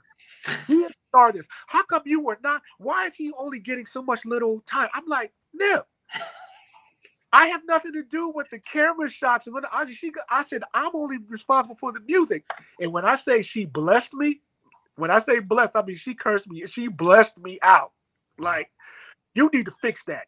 But Bobby is the one that needs to be. He's a star of this show. He needs to be the one that needs to get more so. I'm like, Nip, this is the. If you hear "Hit Me Off," all the guys are singing. I can't replace Johnny's part with Bobby. It's like this is the song. When I say she tore me up, wow. She tore me up. And all I could do was say, "Yes, ma'am. Yes, ma'am. Yes, ma'am." But as a musical director and as a diplomat, sometimes you just got to take that. And I took it well. Because JG afterwards, Johnny Gill put me aside and said, "Man, she tore your ass up." I was like, "Well," he said, "and you were just sitting there just smiling, man." I was like, "What was I supposed to do?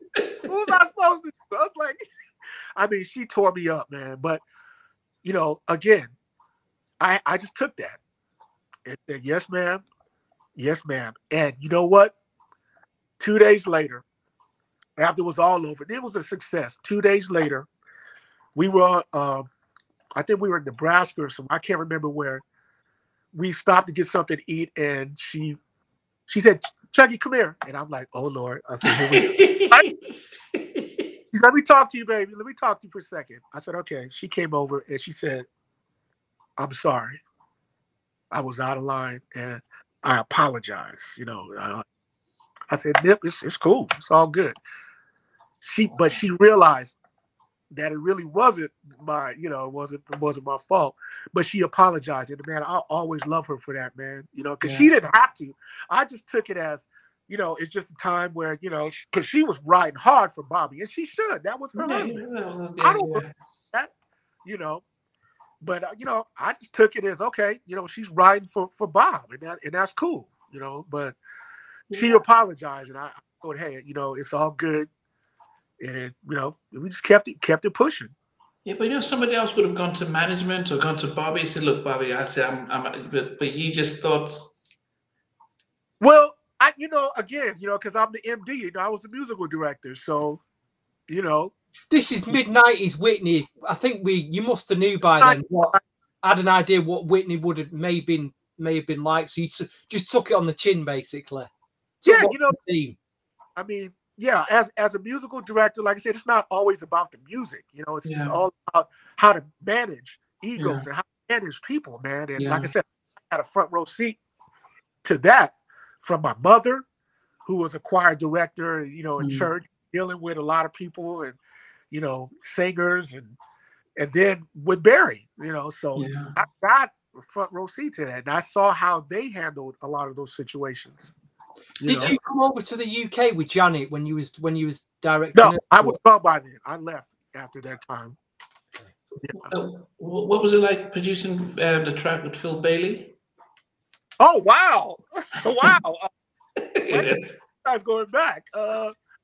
Okay, yeah, I did a song called "Live It Up" and "Stay Right Here," and "Something's Missing." It was those 3 songs, if I recall. Yeah, I think those are the 3 songs I did. That was great, man. Working with Philip is just, man. We had so much fun in the studio those couple of days. Me and Philip, man. Philip is my dude anyway. So. Yeah. And then also big socks for Bette Midler. Wow. Wow.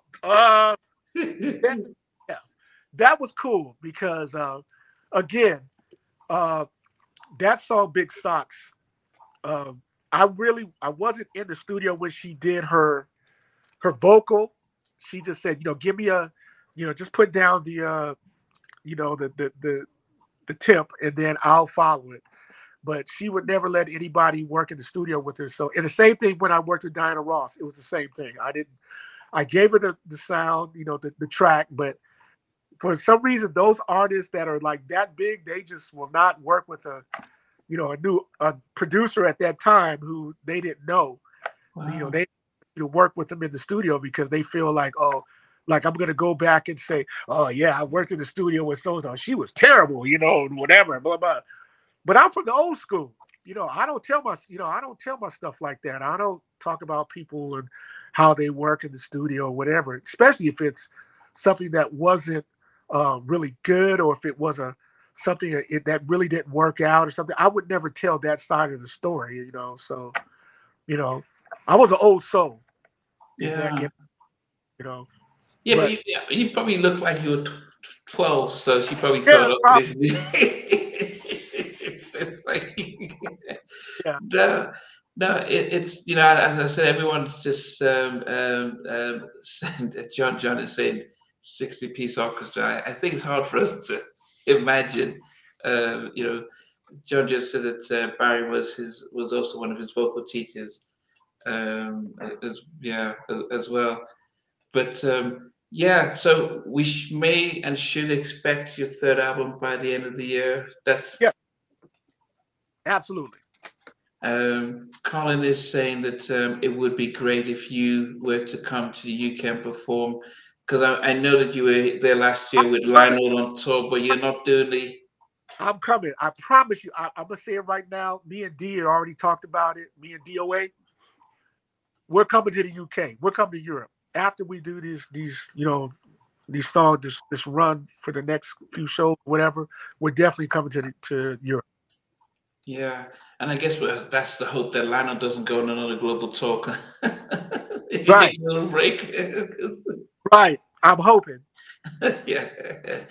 Oh man, Stevie, it's been Chuckii. Yeah, I mean, I have to thank you for holding up your phone for this long. I know people have been streaming questions. Stevie, any final questions for? I just want to say thanks so much for you know, talking about all that stuff you did back then. You know, you're welcome. Man, it's my pleasure. Nnamdi, you already know, man. That's my guy over there, man. You know, I can speak for all the viewers. It's a real pinch me moment just to you know, we've been collecting. Some of us have been collecting for 30 years to just have this moment. To really thought like this, seriously, mate. That's crazy. You know, we really appreciate it. Yeah, man, and I respect, man. It's nothing but respect from my end, man. I really appreciate you guys, man, for, you know, upholding and uplifting the soul and R&B, you know, of music, man. That says a lot about who you guys are, and I want to tell you guys a continued success to keep doing it, because if we don't uplift ourselves and keep ourselves up, then nobody will, you know. So I appreciate you guys. Yeah, I mean, as I said, Chuckii, shout deal advance for us. Deal advance. I'm gonna hit him up. Thank you. Thanks. I'll with Nnamdi, because he is somebody you should really talk to. Yeah. He has a lot of information. Trust me when I tell you this. I have a feeling we just need to get him on here. We need his story badly. I'll get on. I will, and he will talk too. Trust me, he will talk.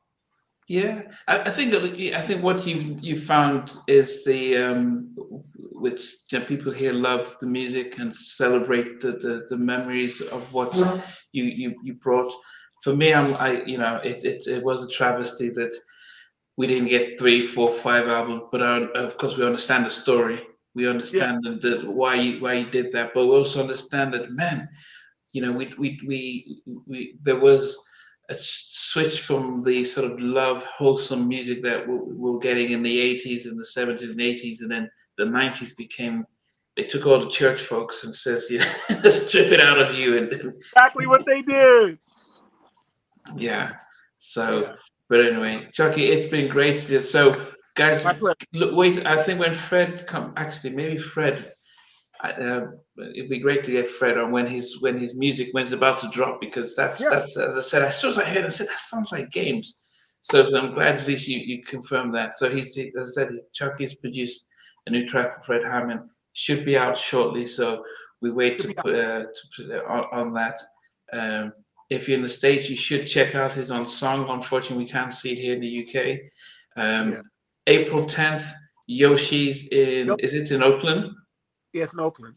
So go to yoshis.com, and if you're in the Bay Area, check out with DOA. I will have to say that as much as I love Chuckii, DOA probably was one of the most inspirational guests I had when he talks about his. Trust me, D is another. He's another that needs to be a diplomat. Yeah.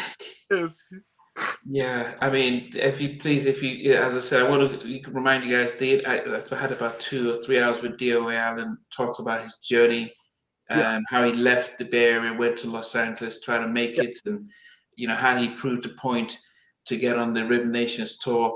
A lot of kid back there, how he was starstruck when he saw Whitney walking with Bobby. So a lot of kickback. Yeah, as I'm a big, I love DOA. I loved his energy, loved his story. So, but he's going to be, he's taking the bass and not Chuckii anymore. Chuckii's, what do you play anymore? What do you play now? Because you don't do the bass. You just took the bass. Yeah, I won't play after D, man. Never. I'll never play after D. But when you with university, are you just doing leads or vocals? Or do you play any instruments? Well, at a couple of the shows when we had the time, I did sit down and play piano. Like on the show we did in LA, I sat and played piano. But for this particular show, it's just going to be a straight, just nonstop. There ain't going to be no playing ballads. Nah. We coming with the funk on this one. Yeah. But later on, though, I will jump on the bass and I will jump. Eventually, I'll play bass and guitar and keys. But just right now, we just don't have the time to really put that type of show together. Yeah. Because everybody's really busy, man. So. Yeah. I mean, I would love, I love what Babyface is doing, because he sings Prerogative and Don't Be Cruel and all. He sings all the hits he's written for others and some of his hits. And, if you sang You Spread My Wings and you started doing all that stuff. I mean, would we ever get a Chuckii Booker album like you're playing both out your catalog and your stuff? And I will. Nnamdi, let him go and get his food now. I think he wants to get his dinner. That's funny. Yeah, that's fine. Chuck, and anyway, I'll D. Levant, I'll hit you up about him, and there are 3 people. It's going to be Fred Hammond, D. Levant, and Ray Parker Jr. But we'll talk off a line of that. But appreciate it, guys. Say thanks to Chuckii. John John's going to be at the show, so and we're going to get John back as well. All right, Chuckii, we'll let you go. You guys take care, man. Good night. Take care. All right. Wow. Okay. What did you think? Like I say, it's a real, and I'm speaking for all the viewers here. It's a real pinch me moment.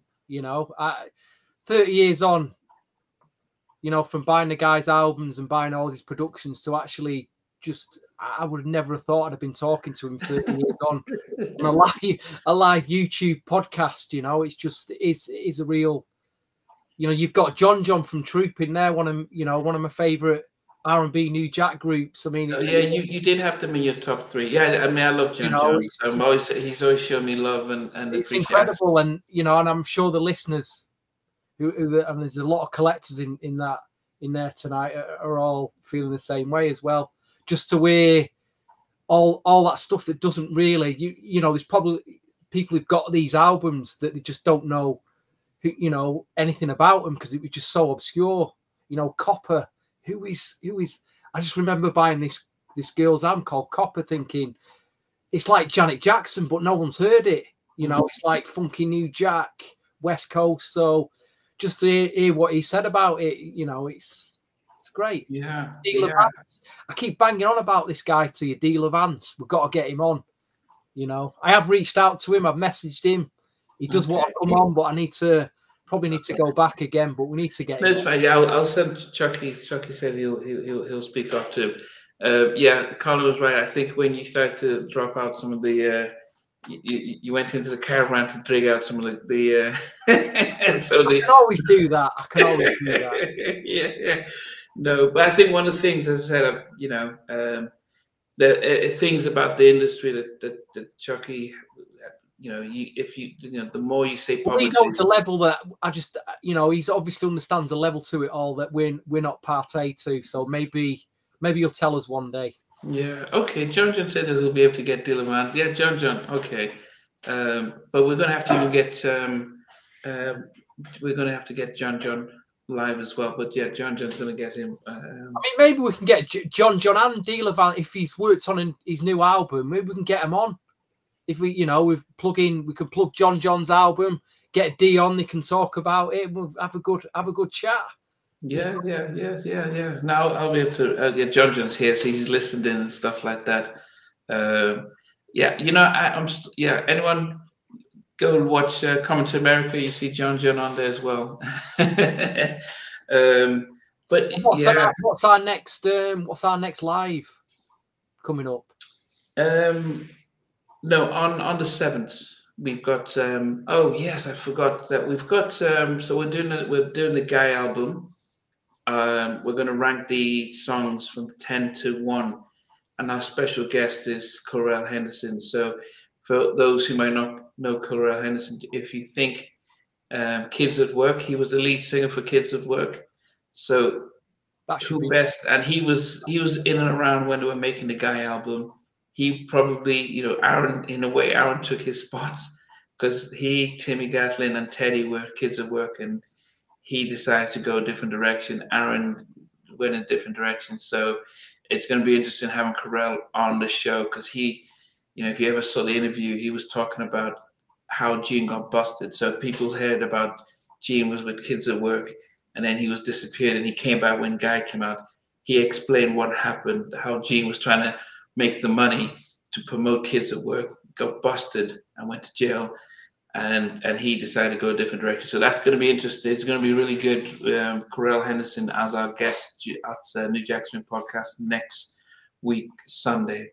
But we're also going to have R&B New Jack producer Herb Middleton coming as well. So he's done a lot of stuff. So we're going to hear his story. And of course, John, we're going to get John back live, and Deal Event as we're working on as well. But yes, thank you guys for tuning in.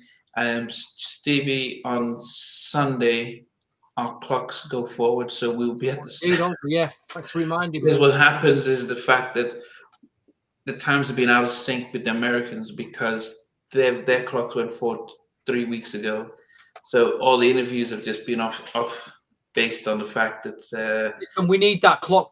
We need the sun. We need spring badly because the UK is just what miserable weather we've been. Grey, dull, wet. Yeah. Bring on the spring, please. Bring on the spring. But anyway, guys, thanks for tuning in. Thanks again to Chuckii. I got sorry for Chuck because he was holding the phone with his hand and had to quickly try and charge it. But you know, he was a trooper just being on and stuff like that. So yeah, but we'll see you guys next week. And yeah, we'll always great Easter. Have a great Easter. Enjoy Good Friday tomorrow. And you know, if you're religious, it's obviously a religious time of the year. So God bless you all, and thanks for tuning in. We appreciate it. Yes. Okay, Colin. Yep. We maybe we'll get you to come sing live on a show one of these days, Colin. Just before we go, Stevie, are you going to the R&B block party in London? No. Okay. Okay. Okay. But thank you guys for tuning in. And did you see this? Yeah, you got me there. You got me tonight. What did you think of that? He had no idea. I mean, he had no idea of our in-joke. No, he's right. You know what I mean? He did a crossover. You know, it's an in-joke. It's an in-joke on the podcast. Get your sleeping bag out, guys, for the day. Because he did a lot of stuff that'll make you sleep very well. But he also did a lot of other stuff for Chicago, for Sherilyn. You know, one day, in fact, if we ever stop doing this podcast, the final podcast top 10 we should do is the top 10 David Foster, mate. To see the podcast out. Okay, yeah, we won't talk about ending a podcast, but and that's the final one we should do. Yeah, okay, we'll get. You got me. You got me. Oh goodness, yeah, consistency is faith. Yeah. Anyway, we'll see you guys next week.